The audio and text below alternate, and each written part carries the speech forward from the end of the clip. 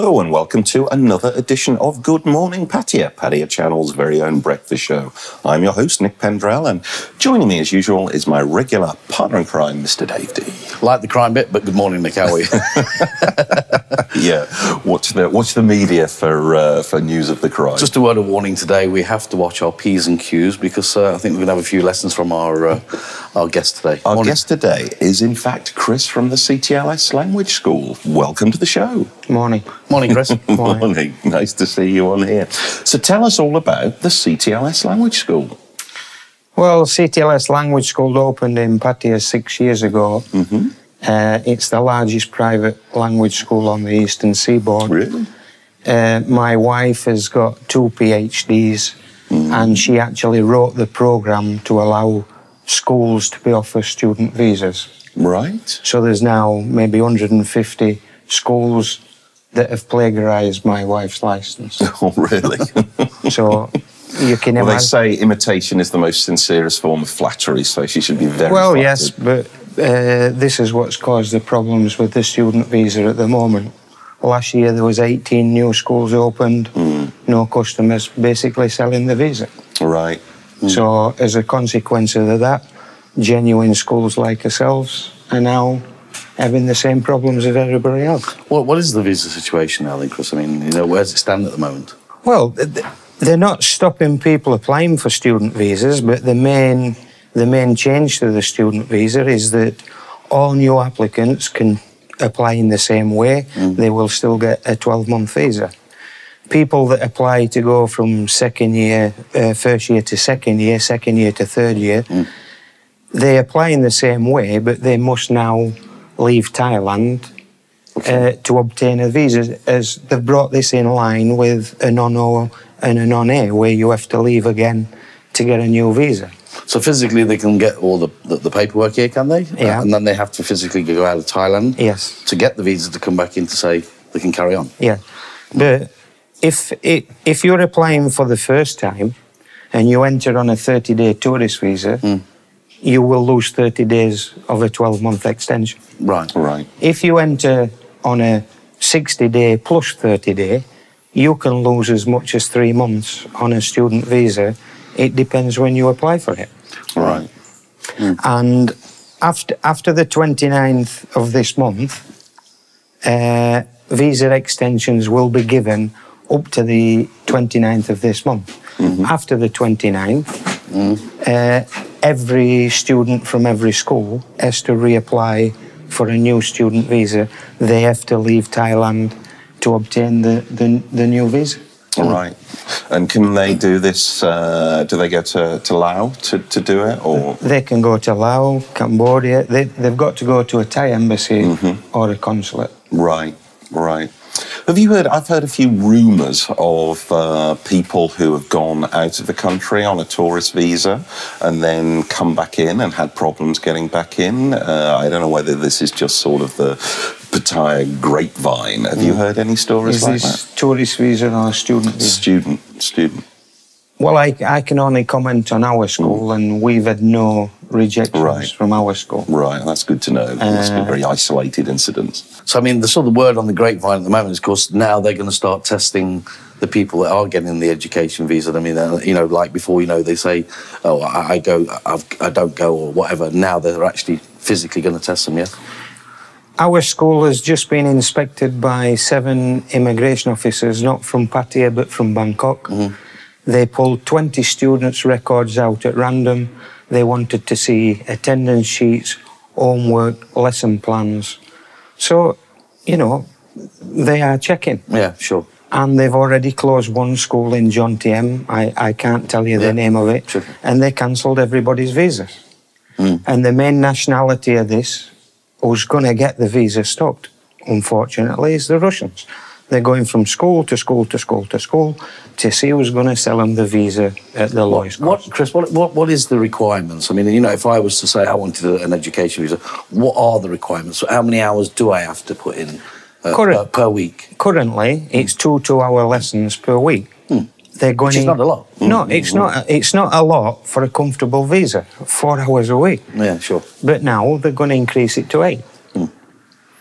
And is it only the Thai language that an ed visa is for, or can you learn other subjects? No, our school, we have 15 subjects. Okay. And when we open our cultural centre, we've now got a licence for Thai massage. We'll be able to teach Thai massage to foreign nationals who can get a student visa for this as well. Oh, okay. Okay. So name some of the other of the 15 subjects that you're offering. Russian, German, Chinese, Japanese, personal development, kun dancing. If you like to be a ladyboy, we have a makeup one which we can actually offer for 7 years. Wow. All our licenses are 5 years. Most other schools can only do for 3. Right. Right. Licenses for what, Chris? What was that? All our languages. They followed our school marketing, but when you actually speak to them, they can only teach these languages for 3 years. But we've got 5-year licenses. So when people leave our school after 3 years and want to sign up for Thai languages to other school, they don't believe us that they can't. They've already done 3 years. That school's got a 3-year licence. You can't sign up for a 4th year at a different school. They've only a 3-year licence. Right. So where is your school physically located then? It's up Soy Yume behind Big C Extra in a new development. And how many, you're saying that it's now seating is very important and they're checking on this, so how many students can you accommodate at any one time? 2,500 per week.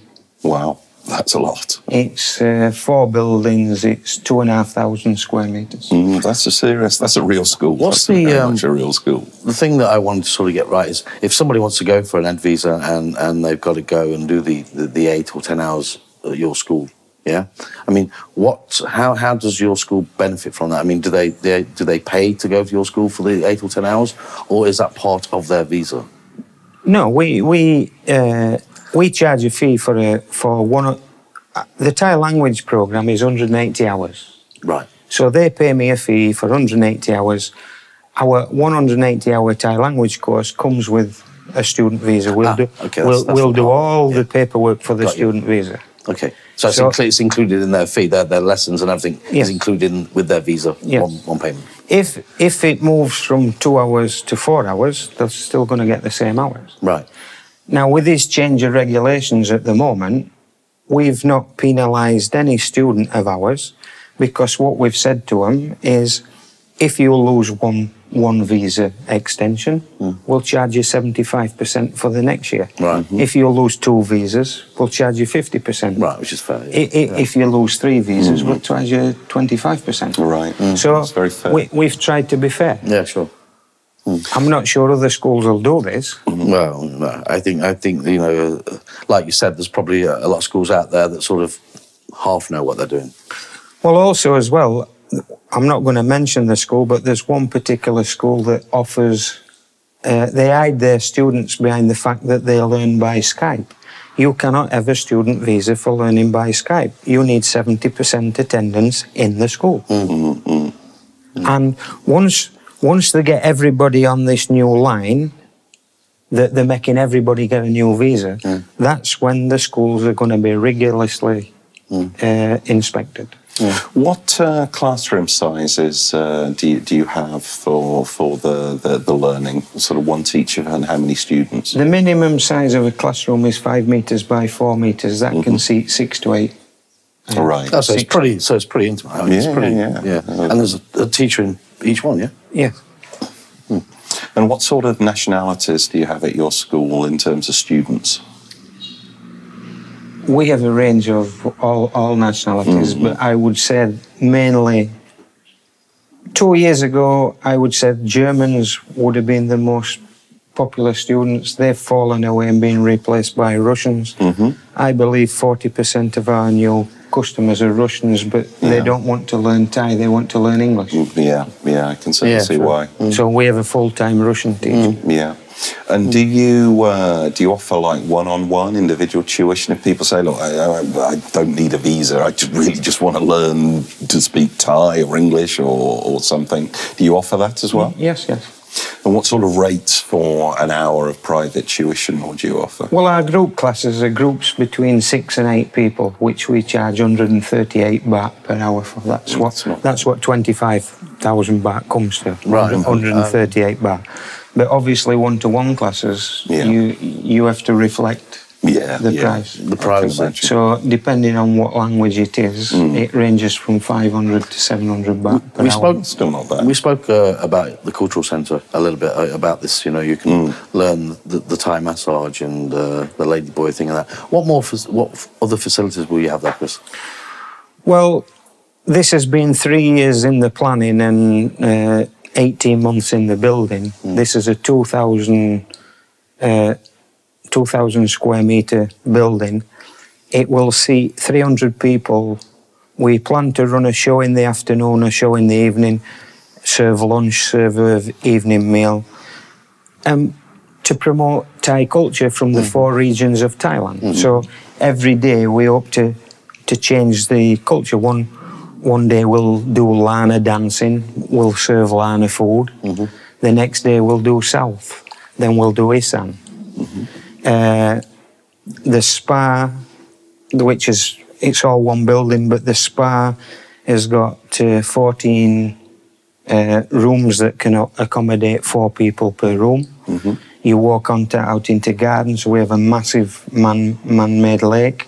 We've got salas around the lake for massage outside. Is this like also? I mean, you know, when you're saying educating bit, you can have like a tour guide, for example. Is that what you're going to have there? Who can actually take them to the 4 regions in your place and explain to them what happens and what it is?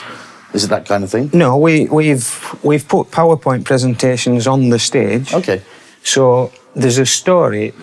For long, we don't know the story of Thai dancing. No. And they're beautiful stories. And so we've decided that we've put 2 PowerPoint presentations above the dancers. And we will tell the stories of the dancers in different languages. Yeah. I mean, you know, we all see that the Thai dancers around and they've got all their hand moves and their leg moves and that, which all mean something. It's just that we don't know what it means, of course. Well, we hope to enlighten them by these PowerPoint presentations. And where will this be located? This is near Silver Lake, near Phoenix Golf Course. Right, okay. It's on 17 Raya land.